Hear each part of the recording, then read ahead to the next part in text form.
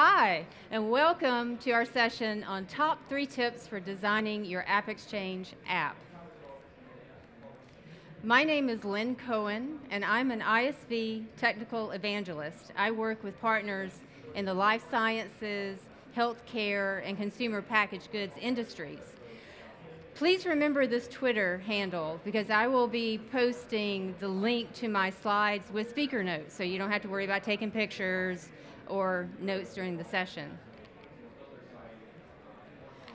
I'm only going to be talking about GA features today, but if for any reason we veer off into anything on the roadmap, just remember, make decisions based on what's currently available. Before I dig in, I have 2 questions for you. How many of you already have an app on Appexchange? About 7. How many of you are thinking about building an app for Appexchange?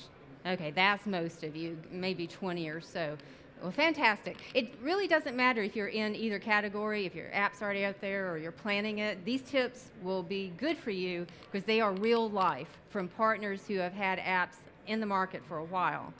I worked with my colleagues in the TE team, the technical evangelist team, to reach out to top partners and find out, knowing what they know now, what tips would they share with you in the partner community.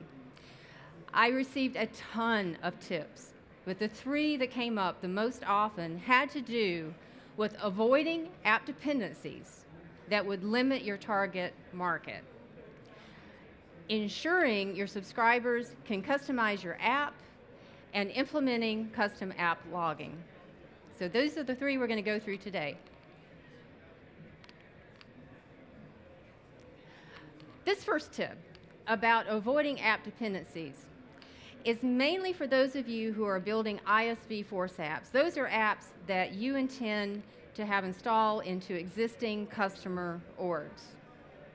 However, those of you, okay, what happened? You got to enter the password if else.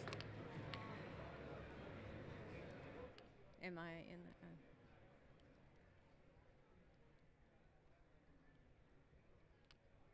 okay, thank you.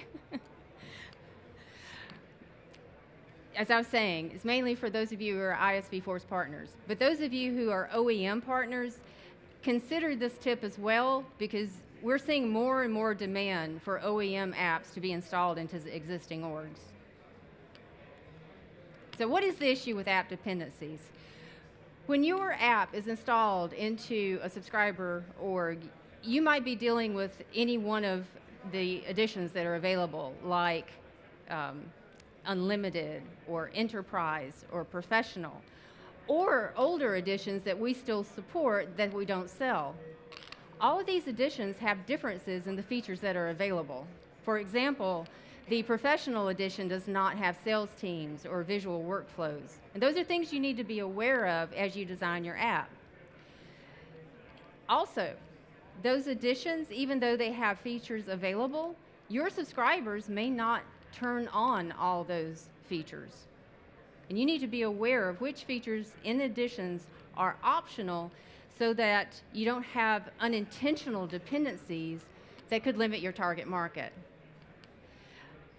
There's a link so you can go and study all the differences in the editions on your own to dig more deeply, but some example optional features depending on the edition that you have are things like account teams, person accounts, chatter, communities. Platform encryption and CTI are 2 examples of features that cost extra, and your customers may not have purchased those. If you were to build a managed package that has a dependency on one of these types of optional features, your package would not install if your customers have not enabled that feature. Here's a real simple example.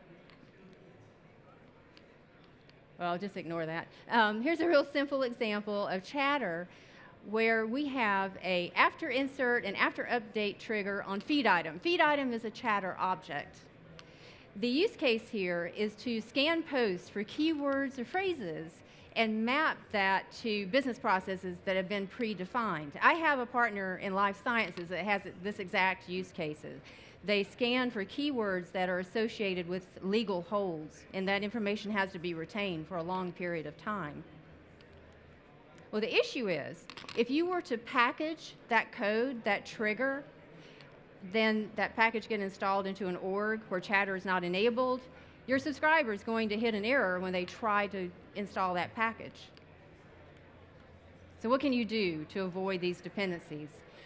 Well, be sure that you put generic logic related to your features in utility classes that only depend on the generic S objects or primitive types, not these objects that are part of optional features.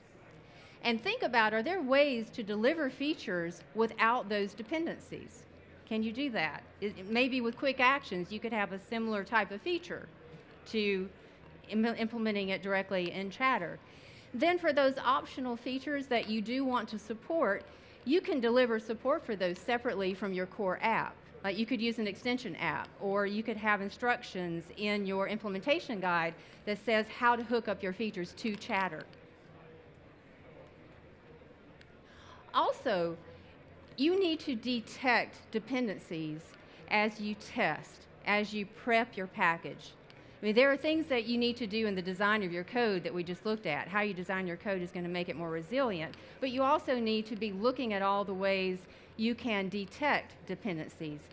When you package your code, the package manager will show you a report of the dependencies that it finds. So that's a really easy, quick way to find the dependencies and then plan around them. Also, be sure that you test your app and all the different additions you intend to support. And be sure in those additions you disable those optional features so that you can test your package install. If you go through all this, you will have the benefits of being able to target more types of additions without dependencies, and you'll have smoother installations. One quick aside, you might be wondering about Lightning. Lightning is an optional thing for your subscribers to turn on or not. However, the good news is you can package Lightning features like components or Lightning pages. You won't run into install issues. So do build for Lightning. Be sure to test in Classic, because you want to make sure your app is useful for those subscribers who are still in Classic, but you don't have to worry about installation issues. Okay, if you followed the first tip, you've been able to have your package installed successfully into your subscribers' org. Once it's installed, their admin is going to want to customize your app, just like they customize Sales and Service Cloud. So you want to make sure your subscribers can customize your app. Also, your subscribers are going to surprise you and customize your app in ways you can't imagine. So you want to have some general principles in play to help you make your app really resilient. And two key goals that you want to strive for is to make sure that your app design works in the presence of customizations. You don't want your users' customizations to break your app. Also, you want to have an app design that does not restrict what your customers can do. And we're going to look at two examples of how you could run into these problems. The first one is called field shadowing, and the other one is going to be related to field sets. Okay, so what is field shadowing? How many of you have even heard of field shadowing? All right, so this is a tricky one. Field shadowing is something that happens in Apex, and it occurs when your subscriber creates a custom field on one of your objects that's the same name as one of your custom fields. And in Apex, if you use dynamic SOCL to query that local field, what happens is the query engine that's part of our database will automatically resolve the name of that local field to the namespaced name in your package. This only happens within the context of your managed package, not for your end user, if they were to write their own custom code. But in the context of your namespace, it's always going to resolve that local field name to your namespaced name. And you can't do anything about that. It's just the way the platform works. There's a link here with more information about this. There's an even, beyond just shadowing, there's actually an issue that you can run into. If you were to try to run the query that's on this slide, what would happen is you'd get a database exception because the query engine has resolved that local name to the namespace name, and now you're querying the same field twice. That is not allowed in SOCL. You'll get a database exception with this query. So this is sticky. This is a sticky issue to get around, but there is a way to solve this problem, and that is to use a naming convention. Come up with a prefix that is so unique and specific to your app that it's unlikely that your customers are going to use it in the naming of their custom fields, and add that prefix into the name of all of your custom fields. Now, yes, that's going to mean your package fields have 2 prefixes, but this is going to help you avoid the field shadowing problem if you have a lot of Apex and you need to use dynamic SOCL. Be sure you tell your subscribers about these conventions so that they don't accidentally see your naming convention and see it's a great idea and do it themselves, and then you're back to the problem you were trying to avoid. Let's take a quick look at a demo of how this works. All right, this is a subscriber org where I've installed a package, and this is a object called SOCL EX, this package. You'll see there's 2 package fields, A field and B field. A field is just named normally without the extra prefix. B field has this extra prefix that I defined. And in the subscriber org, there are 2 local fields, A field and B field, so we can see how they conflict or not. I've created a couple of records of data to illustrate what happens with the different queries. You'll see I have values A1, B1 for the package fields, and then I have some text so that I can tell when I get the values back for the local fields. Local field value here.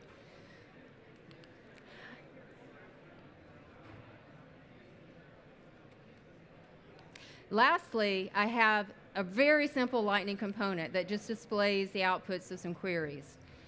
First, you'll see I'm using describe to pull out the names of all the fields for this object, except for the system fields, I exclude those. The first query I have here is querying all the fields, ID name, package fields, local fields. Look what happens. I get a database exception because this A field, local, is being converted to the namespace name, and now I'm trying to select the same field twice. I get a database exception. The next example, I'm just querying the namespaced package fields, no problem. I get the values back that I expect. But notice the last example where I see shadowing for A field. Here I'm trying to select the 2 local fields. The query engine, however, is resolving A field to the namespace name, and look, I'm getting back that package field value. But the B field, where I added the additional prefix, is not an issue because the name is not the same as my doubly prefix field. This session is about open source.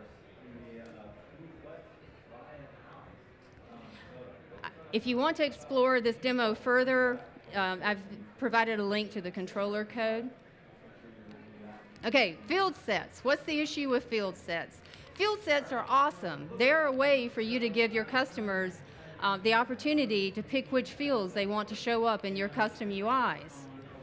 Well, I had a partner who had an issue here where they had a lot of custom UIs and they were using field sets to give the user customization control, but they were hard coding the name of the field set in their Apex code.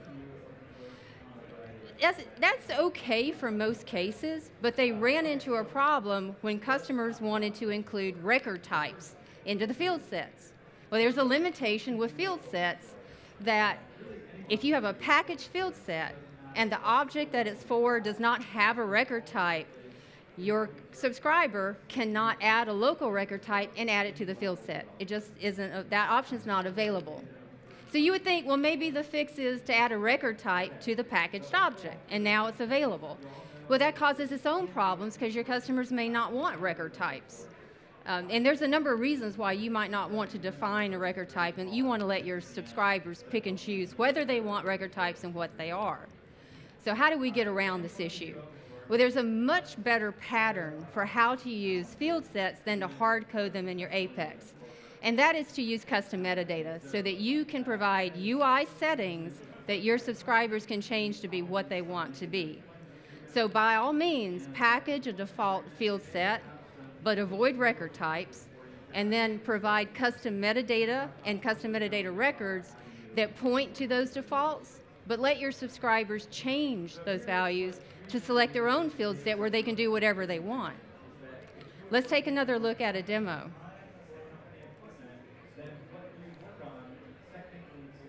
All right. Back in the same subscriber org, I've got another object called coupon. You'll notice there's a bunch of fields that are namespace, that are packaged. There's one local field called a local field, and there's a locally defined record type. Let's look at the field set that was packaged for this object. It's called coupon field sets. When I go in and edit that field set, notice that record type does not show up, but the local field does. So it works really well for most use cases, but not for record types. However, if I go into the locally defined field set, I have record type available, and I, as a subscriber, can pick and choose whatever fields I want of my local and packaged fields. Now, I've defined custom metadata to allow the subscriber to pick which field set they want. Right now, it's set to the packaged field set. And if I look at, again, a very simple Lightning component to illustrate, I look up the metadata record, I find out which field set to use, it's a packaged one, and you see all the fields that were selected by the user. But I can go in and edit this field set and say, no, I want you to use my local one, and now the Apex in my controller for this Lightning component will go and pick up the different field set, and now I have available the record type that the subscriber wanted to add.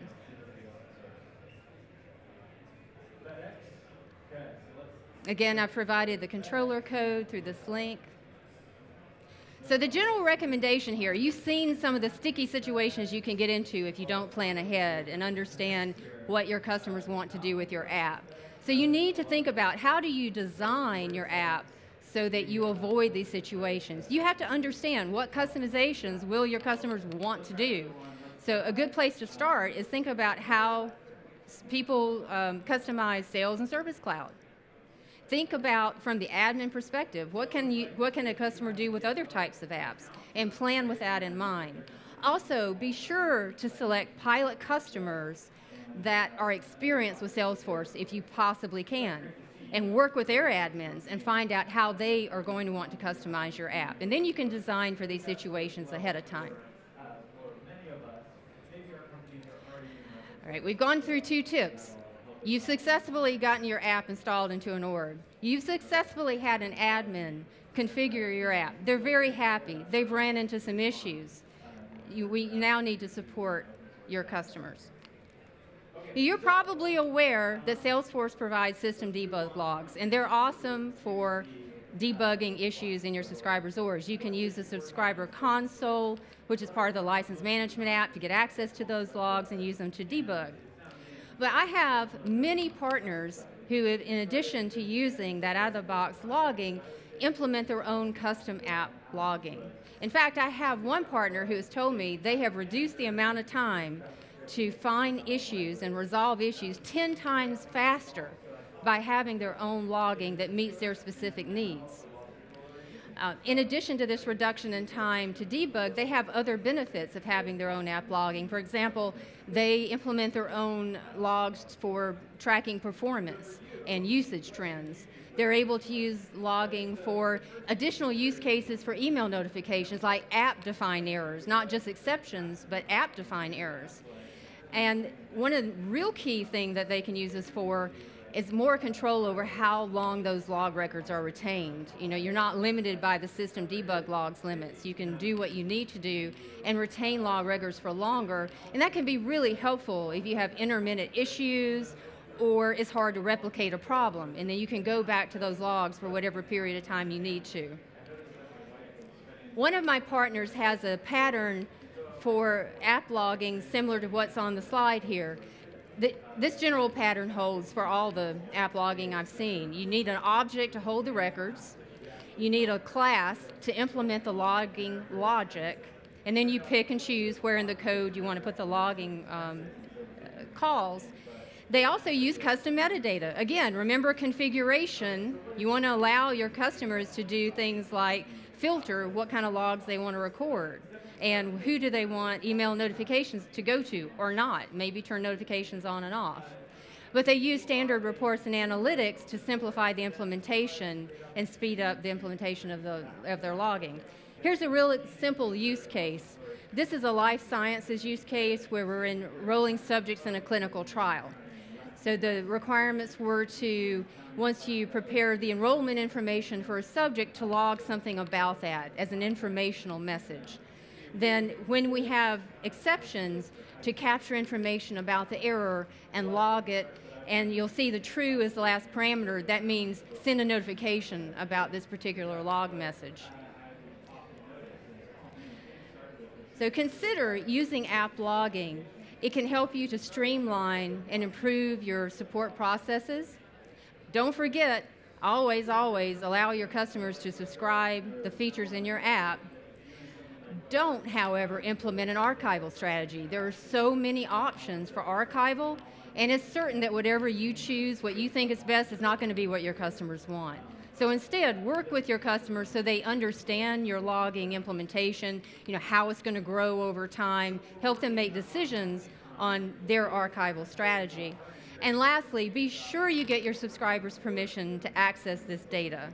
And then you can use the subscriber console to access the data, or perhaps build your own tools.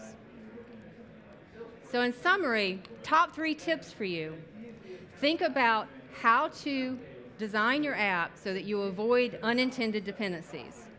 Number 2, design with your administrator in mind. They are a very important persona in the planning of your app. And don't forget to consider implementing custom app logging so that you can streamline your support. Thank you. Any questions? Yeah.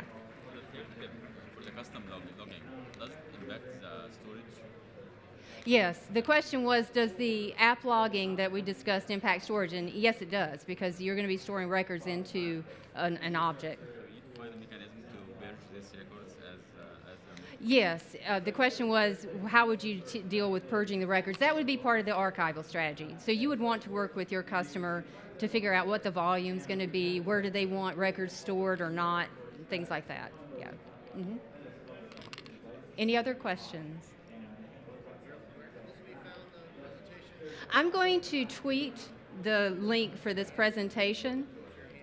It was at SL Cohen. Let me go back to the start.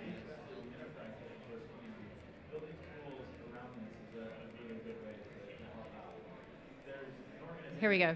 Or email me. Feel free to email me as well. But I will tweet a link out to this. And it'll have speaker notes and links to all those control. Yep, that's me. Thanks. I'll fix that. Any other questions? Yeah, I'll unlock it. Yes.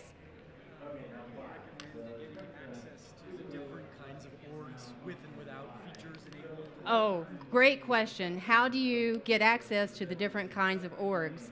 How many of you know about Environment Hub? Okay, most of you. So most of the additions that that are current are in the Environment Hub. But if you have some customers that use an older edition, put in a support case so that we can help you get an edition specific to your need. But use the Environment Hub for most.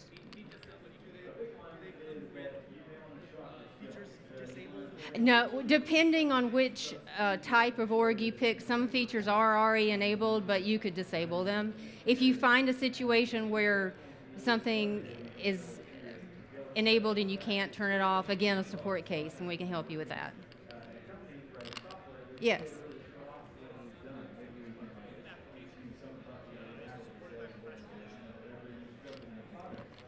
Let me, kind of noisy in here. We have an application that's not supported by Professional Edition, and we state that in the Appexchange. but the application can still be installed.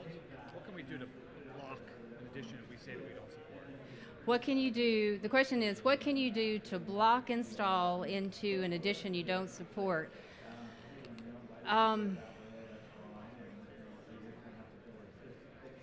Let me get back to you on that one. I know you could do some things in the post-install script because you can check, those characteristics.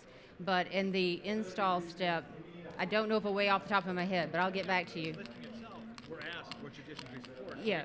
We don't say professional edition, it still gets installed. Yeah, yeah. And we get an email saying, hey, that's what I want. Yeah. No, I think that's something that you could give a warning in the post-install, maybe turn it off some way in your post-install to disable it, but I don't know of a way to totally block it, but I'll check into that. Great question. Any other questions? Yeah. Is it a good practice maybe to check for the feature if it's available or not, and then do some work? If the chatter is allowed, for example, if it's enabled, do some stuff. If not, or not. So the question was, is there a way to check if a feature is enabled and do one thing versus another? And I do have partners that do that, but it's mostly in Apex.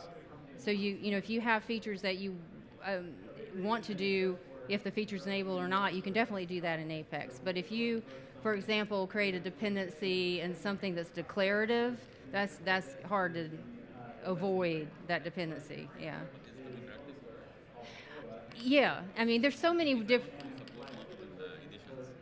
If you want to support multiple. So the simplest way to approach it is to have a core app that is usable to everybody, and then do extension packages to build out from there. Yeah, and you do have to balance. I mean, sometimes, like for example, I have one life science partner who has an app that's all about chatter, this compliance example I gave, and they've chosen to have an app that is dependent on chatter because the whole reason for their app is managing compliance around chatter. So, this isn't a 100% statement for every feature. It really depends. Yeah. Okay, well, thank you all.